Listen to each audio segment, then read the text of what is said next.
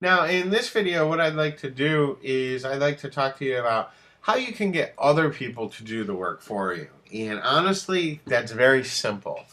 And the way that you can do that is you can use these exact same services that we're going to be using to find work, okay, to actually go ahead and get our work done. And the way that that works, some people might call it like outsourcing arbitrage or something along those lines, but it's simple, really. Like you get a job, like I used to do those. In fact, these sites right here, I've charged anywhere from like, $197 to start with a monthly fee up to $800. And I charge that to these local companies, okay?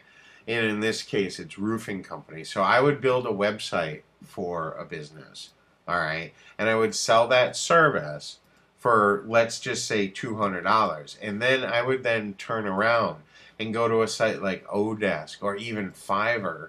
Fiverr, like we were looking at, we can go to Fiverr and get WordPress installed, okay? Themes installed, all that stuff for $5, okay? And that's something that you can charge a local business at least $100 for, at the absolute least $100 to install a theme, to install plugins. I mean, you could charge a lot more than that, but at the very least, you could charge $100 for that, and it's something that you could pay only $5 to get set up on Fiverr. Okay, and then after you had that set up, you could then go ahead and have some graphics work done for only $5 to go ahead and customize that site for the local business. So, the best way to get others to do the work for you is to use these exact same services that we're going to use to get hired, to go ahead and hire people to do the work for you. And I recommend you do that, once you get some jobs under your belt.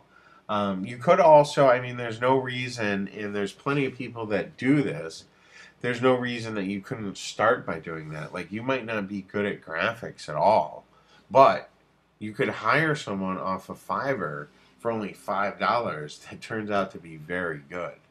There's lots of different services that you can make. Like, there are people here that will draw like cartoon characters, a caricature, customized caricature for $5. You could go ahead and get a fancy sales letter made and offer that to a business where a caricature can be made for them, or a mascot, something like that, where you're buying the service for only $5, but it's something that you could sell for, 50, 100, even more.